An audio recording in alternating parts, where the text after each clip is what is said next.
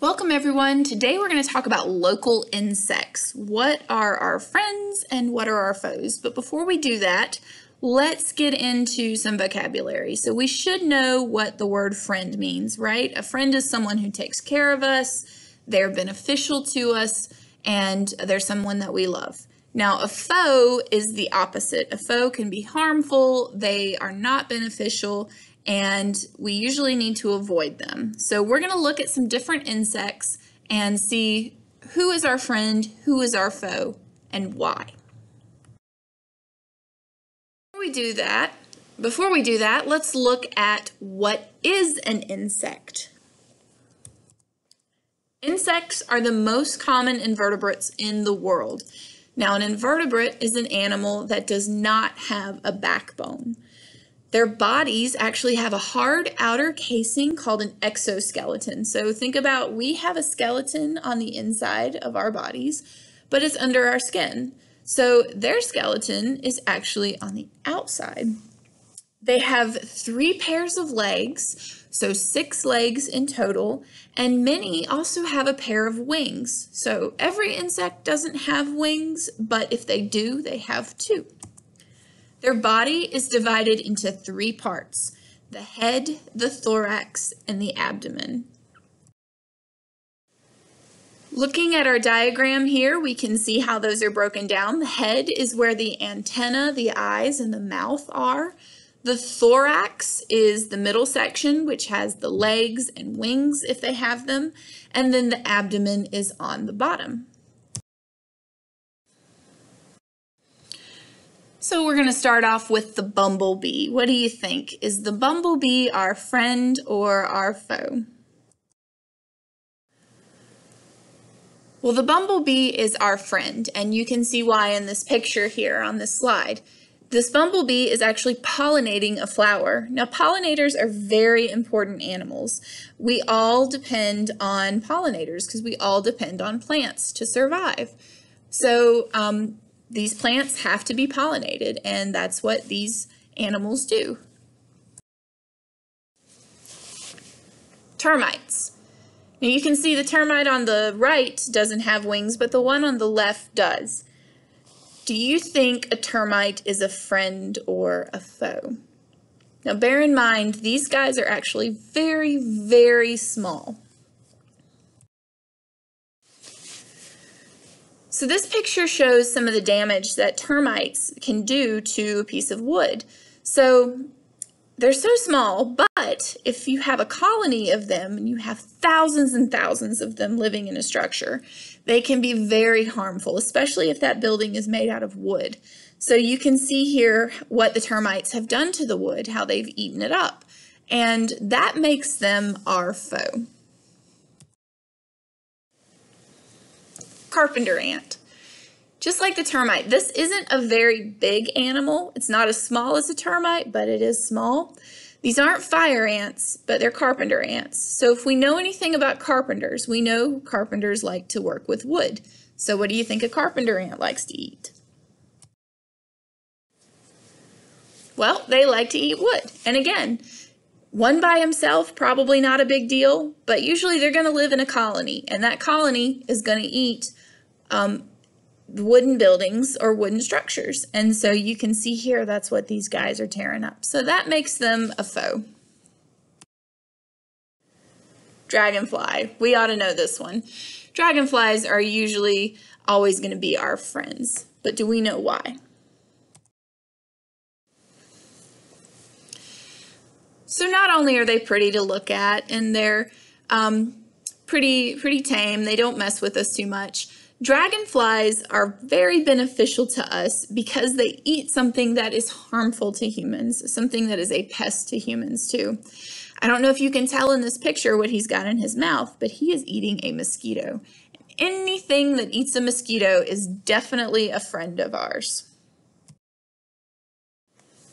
The Harlequin Bug. Some of you may have heard of the character Harley Quinn in the comics or the movies, and if you know anything about that character, you know she's not very good. So you can probably take a good guess on whether this one is a friend or a foe. So so I hope you guessed foe, because this animal is not our friend.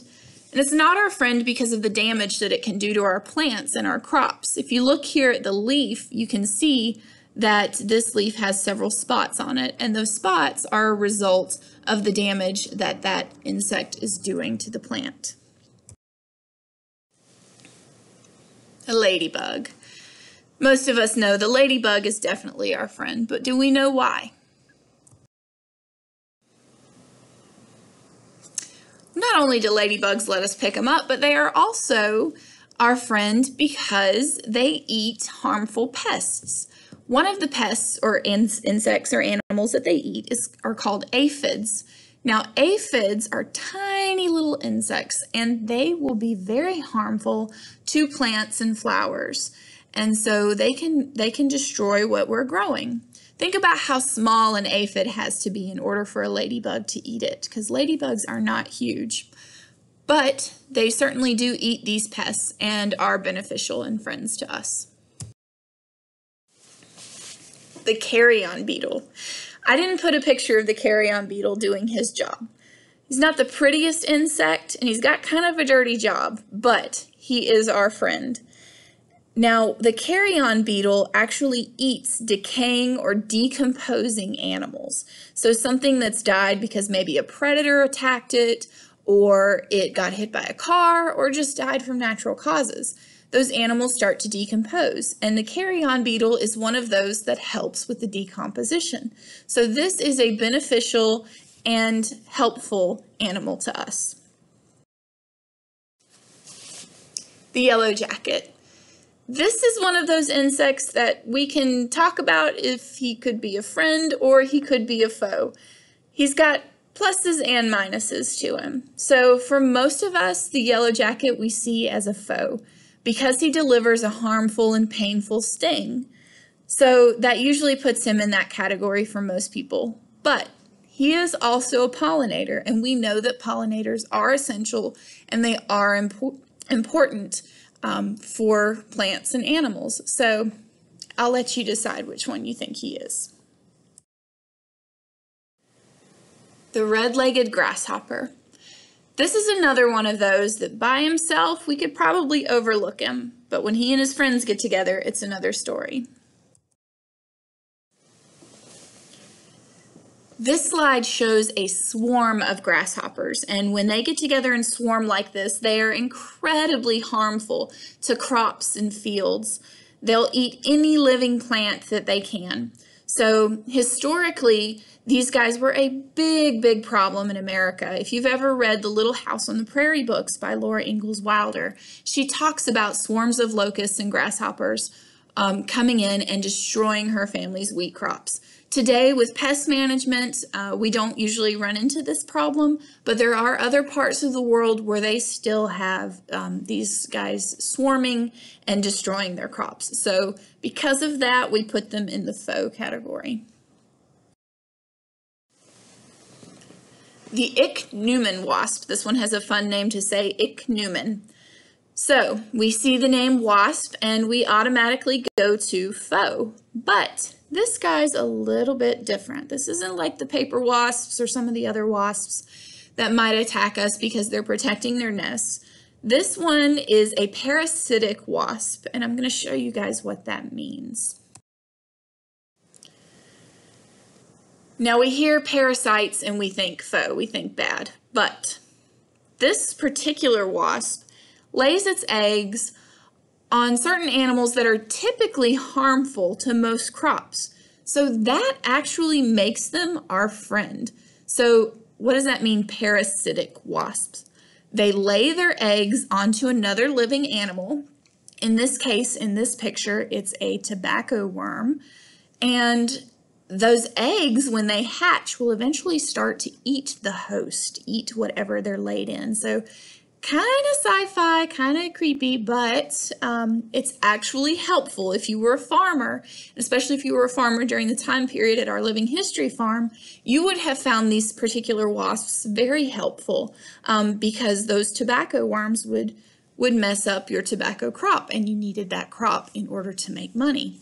So you can see what's going on there in the picture is a result of an Ichneumon wasp planting its eggs on that worm. So that actually makes them a friend.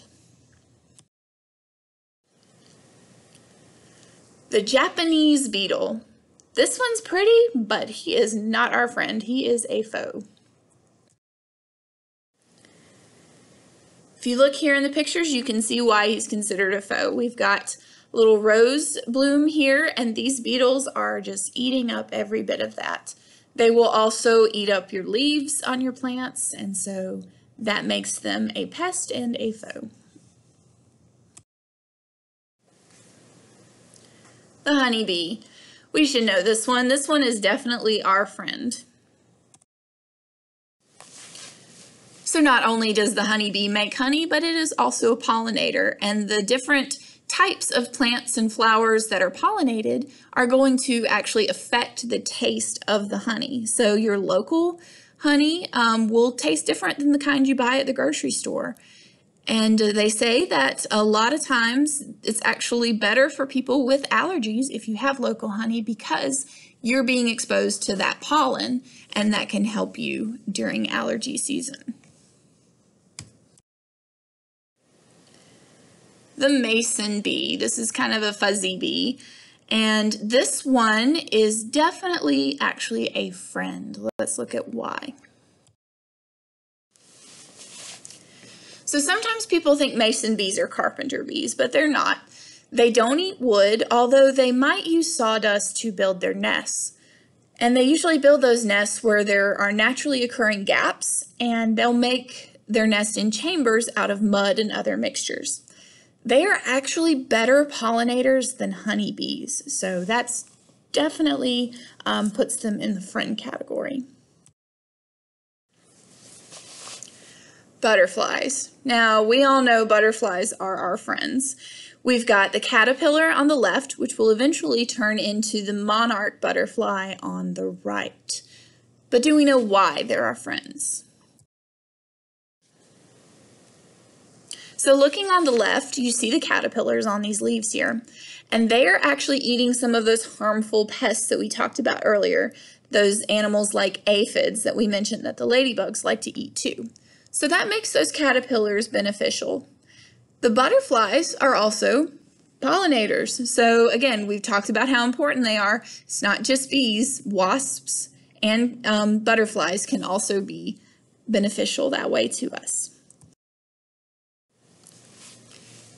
Now we've got a few different craft activities we like to do here at the museum that show off our insects. One of them is an activity called tissue paper butterflies, where we take the outline of a butterfly, and I can provide you with that outline in a link that you can print out at home, or if you want to try and draw one, you can certainly do that.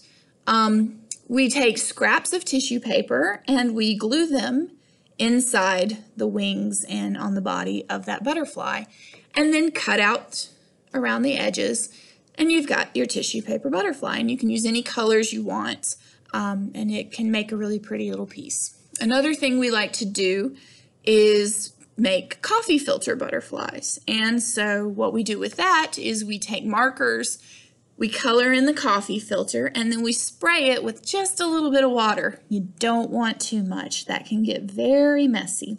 So maybe have an adult help with that. You let the filter dry, and then you twist it in the middle, and you put a clothespin over it. And then you can take pipe cleaners and shape them in your antenna as well. Don't forget the 3 sections of your insect: the head, the thorax, and the abdomen. And finally, another one we like to do sometimes are build mason bee houses. So we talked about how these guys are even better pollinators than honeybees. And one of the things we can do to attract them is to make a cavity where they can build their nests.